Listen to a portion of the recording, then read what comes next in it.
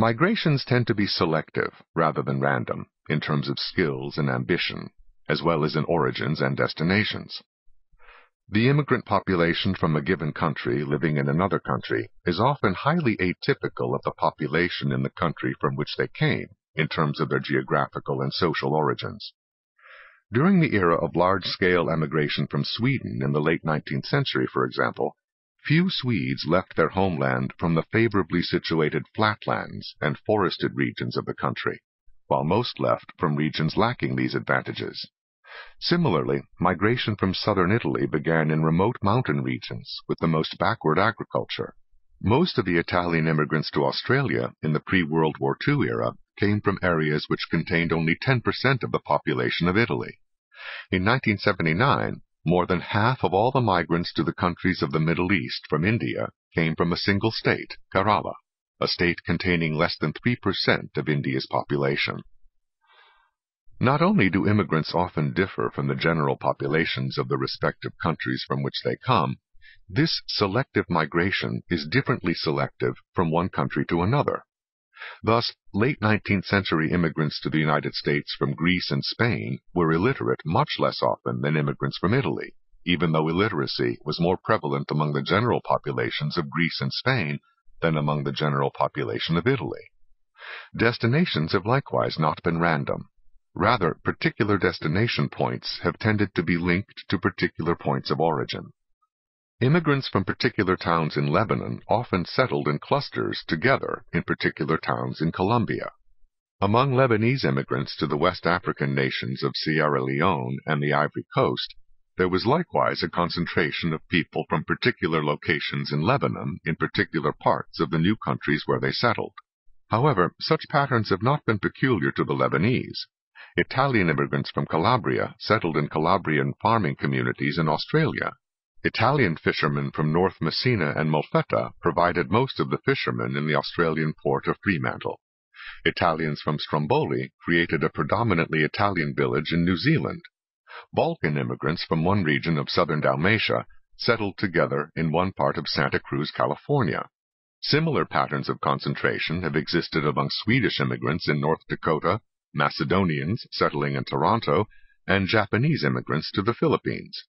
Often, there have been occupational specializations accompanying regional concentrations of immigrants. For example, more than half the Greek immigrants from the Dodecanese island of Symi became fishermen in Australia, while those from Ithaca became caterers. Similarly, in Indonesia in the late 20th century, Hokkien Chinese were prominent in dealing in such products as rubber, coffee, pepper, and tobacco, while the Cantonese and Hakkas were more prominent in rice milling, lumber mills, machine shops, and soap factories. The linking of people from specific places of origin in one country to specific destinations in another has in some cases extended right down to the neighborhood level. Jewish immigrants from Poland settled in different streets on the Lower East Side of New York from the streets occupied by Jews from Russia, Hungary, or Romania, and German Jews lived in very different parts of the city from Eastern European Jews on the Lower East Side. Italians from different regions of Italy have settled in different neighborhoods, whether in Buenos Aires, Toronto, New York, or other cities. Recent Irish immigrants to Sydney, Australia, settled in different and poorer parts of the metropolitan area from those Irish immigrants who had arrived earlier. In Bombay, particular streets are occupied by people who migrated there from particular regions, or even particular villages in India. Immigrants from Eastern and Southern Europe and their descendants remained geographically distributed in the United States in very different regional patterns from that of the American population as a whole as late as 1980. Asian Americans were likewise distributed among the regions of the country in their own distinctive patterns. Behind such migration patterns often lay particular beginnings of a new community in a new land, when one pioneering individual, family, or group of families decided to try their luck overseas.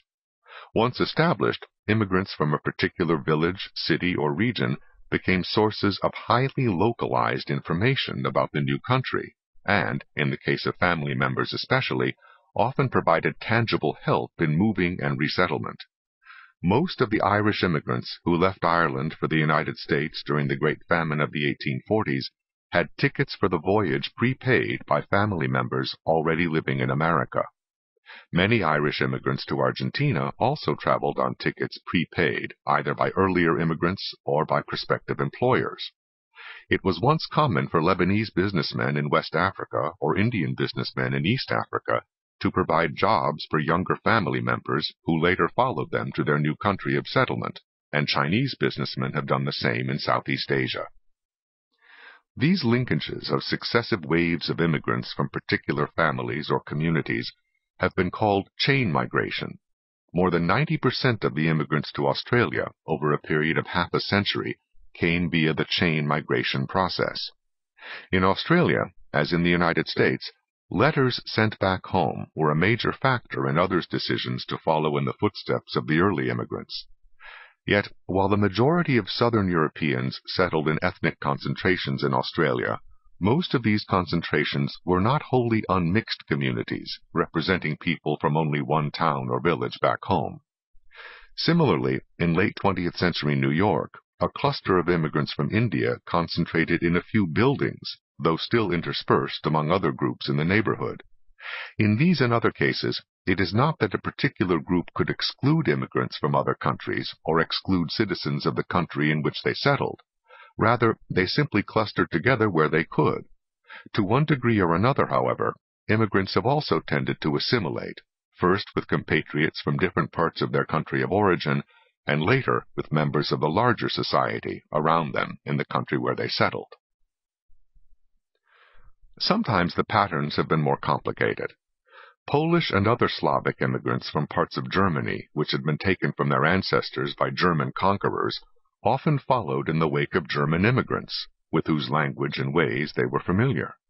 Thus, American cities with large numbers of German immigrants, Milwaukee, Chicago, Cleveland, Detroit, later attracted large numbers of Polish immigrants from Prussia, who tended to settle in the German sections of town.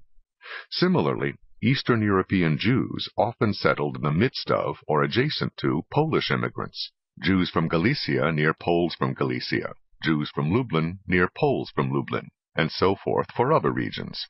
This did not necessarily represent friendliness between Jews and Poles. On the contrary, Jews and Poles in Chicago were notoriously unfriendly toward one another, but likewise found each other commercially indispensable as tradesmen and customers, respectively, who were used to one another's methods and languages. Sometimes the pattern is more complicated in another way. After members of a given immigrant family become established in a new land, they may send for relatives who were scattered at various locations. Thus, a Greek family living in Sydney and Melbourne encouraged relatives living in Greece, Turkey, and Egypt to join them in Australia. But although those who followed were not geographically concentrated, neither was the migration random in terms of the human connections involved. Both the origins and the destinations of migrants have changed dramatically over time. Most Lebanese emigrants from the 17th century to the middle of the 19th century went either to Egypt or to European cities which had trade links to the Middle East, such as Livorno, Marseille, and Manchester. But from the second half of the 19th century on into the early years of the 20th century, Lebanese immigrants went to the Western Hemisphere, and after that they began to migrate to colonial West Africa. Many factors were at work to produce these changes, but they did not produce randomness. Nor were the immigrants always culturally the same, even when they came from the same country. Emigrants from Syria-Lebanon to Egypt up through the middle of the 19th century tended to be either Christians or Jews from large cities, such as Damascus and Beirut, while those who went to the Western Hemisphere in a later period tended to be Christians from mountain villages, and in a still later period those who immigrated to West Africa were predominantly Shiite Muslims from southern Lebanon. The fact that others in their countries of destination might lump them all together as Lebanese or Syrians, or, in Argentina, Turks, when the immigrants came as subjects of the Ottoman Empire, did not mean that these were the terms in which they thought of themselves or behaved toward one another. Often, the hostilities which divided them in their country of origin continued to divide them after they settled overseas, whether in Sydney, Paris, London, New York, Dakar, or Sao Paulo. It is easy enough to understand how immigrants from an agricultural background in the cold lands of Scandinavia would settle in agricultural communities in the cold lands of Minnesota or Wisconsin, or how Chettyar moneylenders from India would become moneylenders in Burma or Malaya. What is more challenging is to understand how unskilled workers from southern China would become retailers throughout Southeast Asia and in the Caribbean and North America, and how so many of their offspring would later become engineers, mathematicians, and physicians in these same countries.